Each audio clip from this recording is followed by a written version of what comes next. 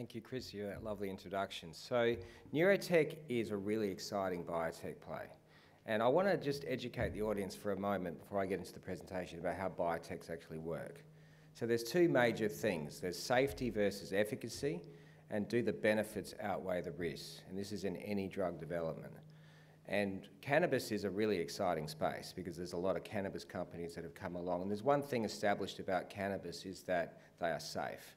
Nobody's ever died from overuse of cannabis.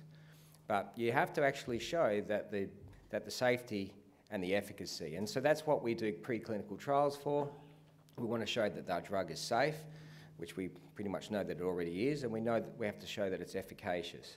But then you've got the second hurdle, which is, do the benefits outweigh the risks? And the problem with all cannabis stocks is that they have THC within their compound.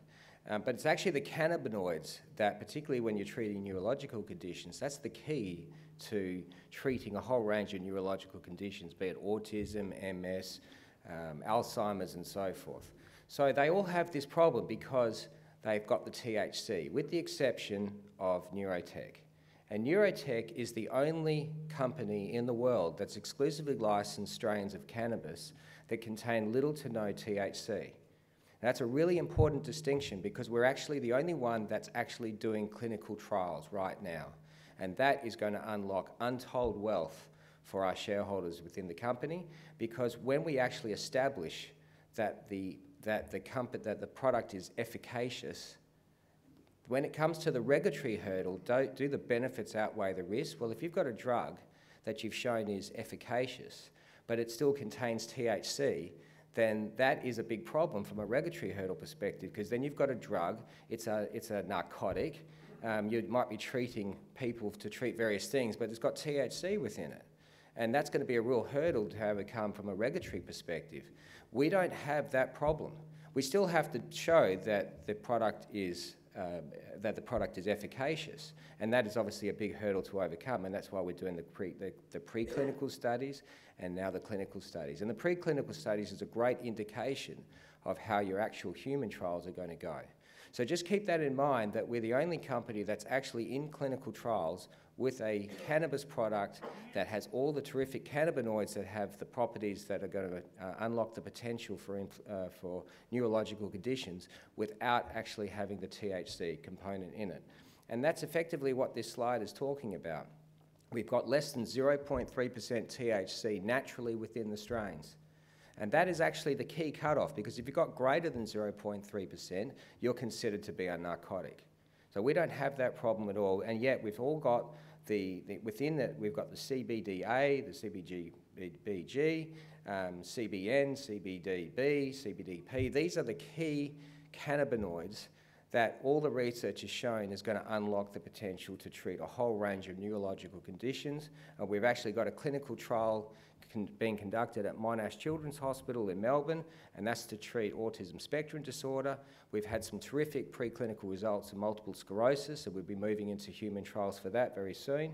And we've completed all these preclinical studies and now into human trials. We also have a product called Mente, which we're commercialising. That's also for the treatment of autism. It's a different type of product. It's a headband that children wear, and we're commercialising that as well. In terms of the corporate overview, the share price is about 5 cents, closer to 6 at the moment. It's almost 700 million shares on issue. We've got our quarterly report coming out tomorrow. It's going to show a very strong cash balance. So we're going to have at least 4 quarters of cash, which is important for anyone looking to invest. There's no particular plans to do any capital raisings in the near future. So we've got a reasonable market cap of 35 million, but there's tremendous upside, particularly if we hit the goals that we're looking to achieve, and there will be some very significant news in this company in the very near term. If you look at the board, a number of the people on the board are actually here today. We've got Winton Willisey together with Krista Bates in the audience now. Myself, I'm a biotechnology entrepreneur. I've co-founded a number of ASX-listed companies. Probably the most famous one is Imagine, which is currently capped at $2.5 billion. Other companies that I've had have all done fairly well over time, and investors have made good money. And I might add that we've got Professor Alan Cripps, who recently joined the board. He's a terrific addition to our board and the experience. being a former Pro-Vice Chancellor at Griffith University. He's just a great font of knowledge, particularly in this space for neurological disorders. So I think we've got a terrific team moving forward, and this is what you want to see on a really good quality biotech company. So if you look at the medicinal cannabis industry, it's obviously been, it hasn't had a great start because of the illegality of the THC element within cannabis. And there are only actually 4 regulatory approved drugs based on cannabis. Which is incredible considering that when you compare it to opioids, there's literally hundreds and hundreds of drugs that are regulatory approved. And you can see the size of the cannabis market, it's very much growing. In terms of the numbers, yeah, they're big, they're in the billions of dollars, but compared to the opioid market, it's tiny. But look what's happening. The opioid market is actually starting to decline. And the reason for that is because people die. People die from overuse of opioids, and it's a big problem. It gets a lot of press. So the medicinal properties of cannabis is just a huge growth industry, and that's the reason why you see so many cannabis that are now stocks that are listed on various exchanges in the world, particularly in Toronto and also on the ASX. But we are so different to all of them because of the fact that we're the only one that has less than 0.3% THC naturally within our strains, and we can take that forward in terms of the clinical trials that we're doing. The markets that we're looking for are enormous, and these are all very poorly met illnesses. Traumatic brain injury, multiple sclerosis, epilepsy, migraine, ASD. These are problems in society. People throw huge amounts of money in drug development to try and treat these disorders, and they treat them fairly poorly. The drugs that are actually approved to treat these various illnesses all have one major thing in common. They've all got significant side effects associated with them. The one thing about cannabis, other than the THC element, which will make you high, there are no safety risks in cannabis.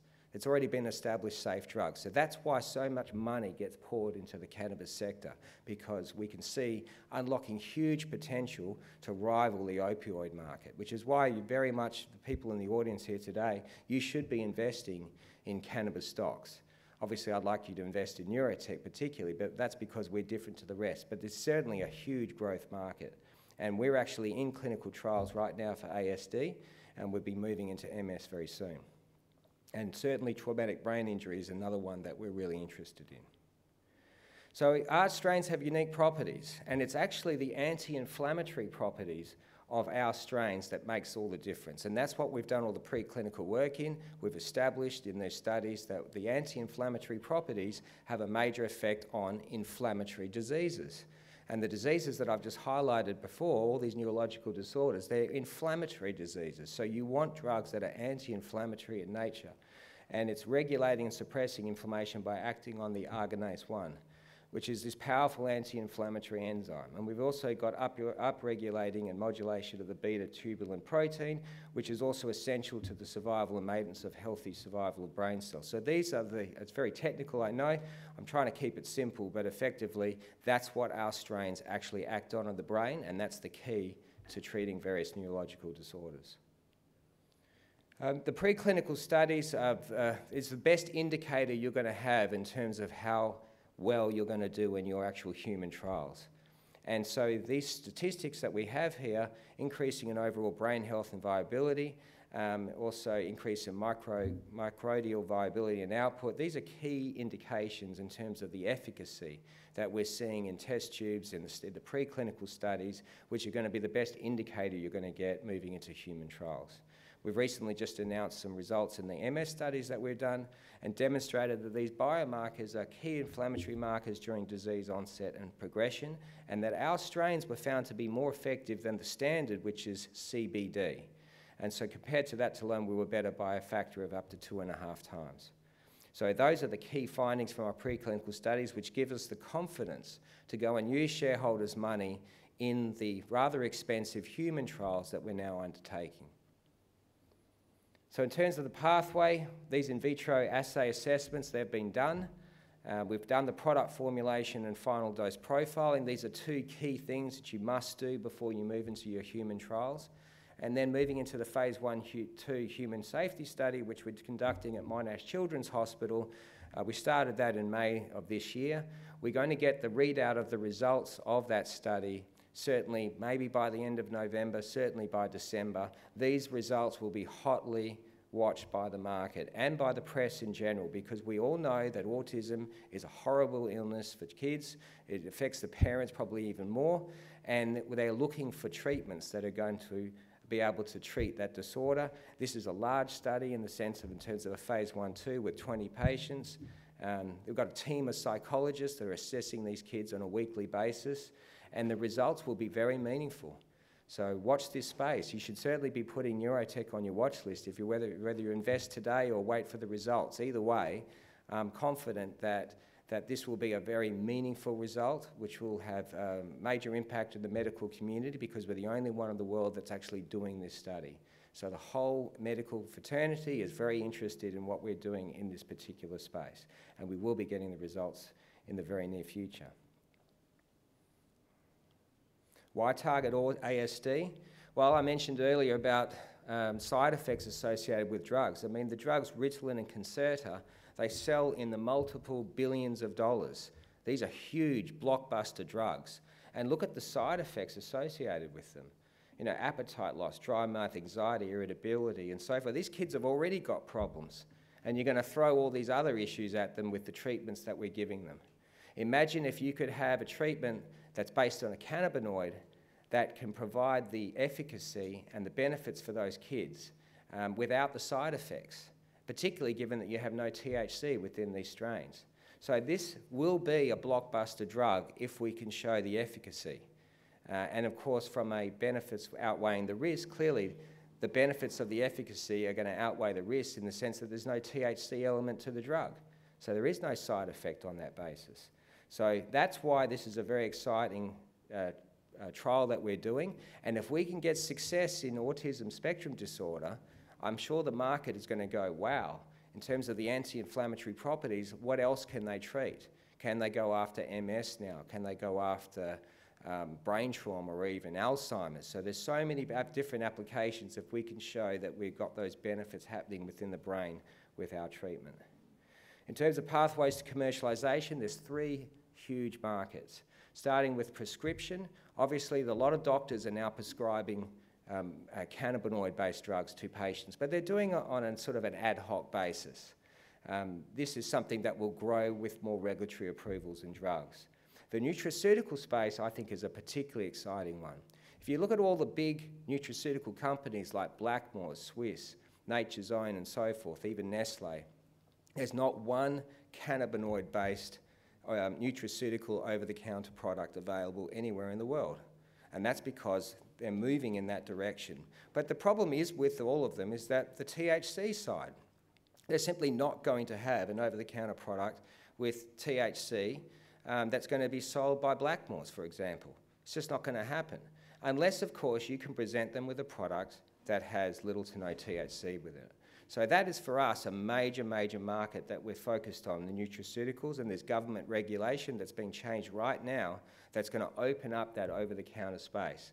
And I think that Neurotech is going to be best positioned to capitalise on that huge growth market in over-the-counter nutraceutical space because of those unique properties that we have without THC and the anti-inflammatory properties of our specific cannabinoids. And then, of course, you've got the pharmaceutical market, which is the biggest of them all. If we can show that we've got the efficacy and we pass regulatory approval, clearly we don't have the risks associated by other companies because we don't have the THC element. We have a very huge market that's in the pharmaceutical space, and that's going to be open up doors to the big pharmaceutical companies like Pfizer, Merck, Johnson & Johnson that are looking for new drugs to treat existing problems. We've got to do the work, and we're going to get the results on that phase 2 clinical trial very soon. And then we'll move into phase 3. But by that stage, we're very confident if we get a good result in phase 2, that we'll be successful in phase 3. The partners are really important for a small company like ourselves to be partnered with Monash Health, RMIT University, the Walter Eliza Hall Institute, Monash University, and so forth. They've partnered with us. There's going to be new names added to this list, bigger, more exciting names as we proceed. So please, watch this space for us because we've got a great group of partners and it's only going to get better. In terms of finally a news flow, We've already achieved so many milestones in the preclinical space, and further results that we've announced in MS, these interim results that we've produced in the phase 1/2 clinical study. We'll get those final results towards the end of this calendar year. Then we'll move into phase 3. That's going to be a very exciting phase for us. And also then, on the back of that, moving into new indications like multiple sclerosis. So these are huge unmet markets that we can treat uniquely with our strains. We exclusively own these strains. They're actually grown in Griffith, New South Wales. They're exclusively ours for all neurological disorders. And, we're very excited taking it forward. And I hope I finished in time, and I thank you very much for your time and listening to me, and I'm still around for the rest of the day. Thank you. No.